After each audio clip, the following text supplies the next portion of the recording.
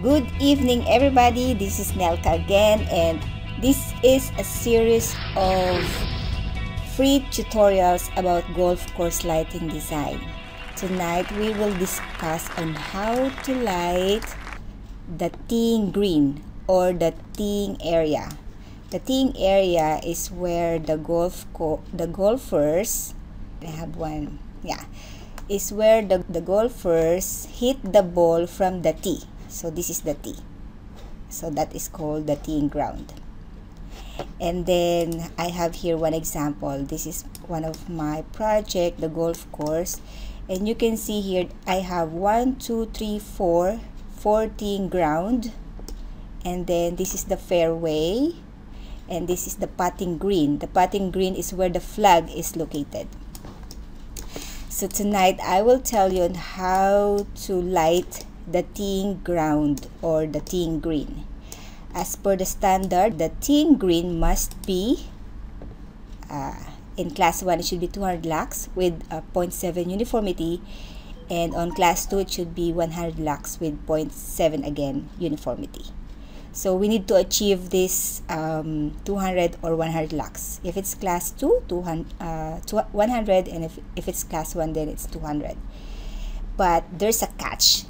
There's a rules that you need to have a cross or bi-directional lighting, so you will not create shadows on the ball like this one. So it should be bi-directional. It means two-way lighting, both sides. So it will not create shadows on the ball, especially if the golfer is right-handed or left-handed. So we must consider those things in our design. So here you can see now I have created my contour. It's important that we know our contour line and to plot the teeing green on your Dialux file. So right now I'm using the Dialux regular, and on the next tutorial I will teach you on how to create this contour ground. But for now, let's focus on the teeing ground. Okay, so let's go. Okay, so before I close and remove all those floodlights in my teeing ground, I need to show you the objectives that we need to achieve here. So we need to achieve either 100 lux or 200 lux, depending on the class of the golf project that you want to light.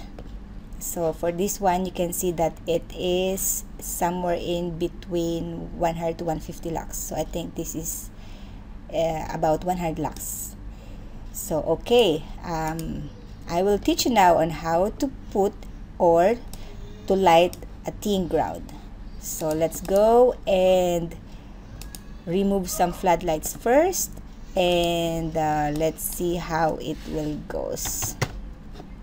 Okay, I adjusted this one. Okay, you can see now that I have bi-directional lighting here, both sides of the teeing ground. For this one, it's not possible to create a bi-directional light because there's no enough pole to place in that ground. So but if I put a floodlight from here going there, it will be very glary for the golfers. So I just put 2 floodlights at the back. Okay, so this is very critical because it's supposed to be directional. So if it's possible to create 2 poles here on both sides, it's much a better solution, because this one is very limited in the location of the pole. That's why this is only one possible solution here. Okay, so right now I have this teeing ground. I have 4.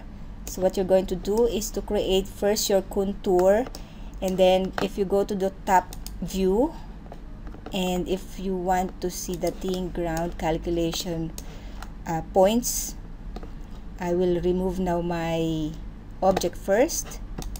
So let's remove this one and hide it, and now you can see now my teeing grounds. So this one is based on the green line, not on the teeing circular. So that's what I created, how I created it. And so what I'm going to do is, for example, I will remove this one. So because I don't have the CAD file here, where's my CAD file? Yeah, because I open it in a different location. That's why the CAD file is gone. But if you can see, if you have the CAD file here, you will just need to follow your CAD file. For example, I will delete it now. And what you're going to do is go to your object tabs at the bottom, and then go to your calculation surface, no, calculation grid, and then place your calculation grid here, just like that. And then you can orient your calculation point either like this or just a regular 90 degrees like that. And then you can label this one. You will say this is T1, and then you can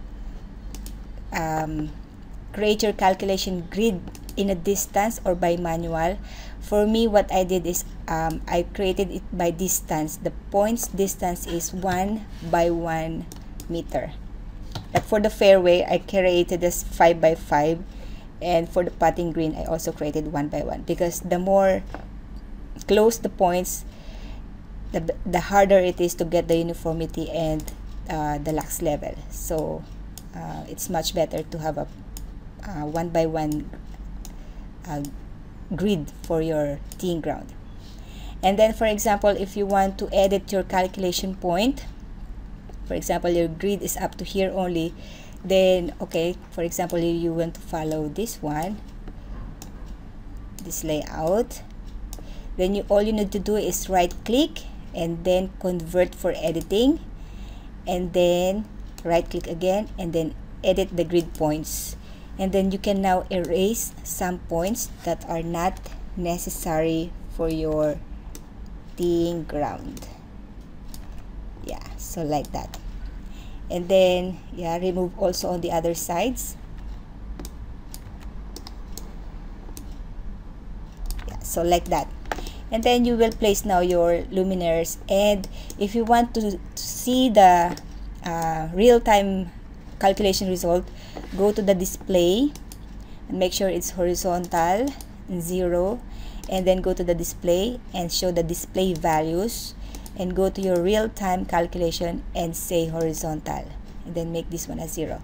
And now you can see here that the lux level is 102 lux. So the requirements is 100, so we achieve it, and the uniformity requirements is 0.7, and we also achieve it using these two floodlights only.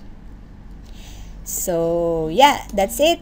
That's easy it is on how to create your calculation grid points in Dialux Evo regular. In the next tutorial, I will teach you on how to light the fairways both in vertical and horizontal, and also for the putting green. So let's go and unhide it, and that's it. See you again next tutorial. Bye.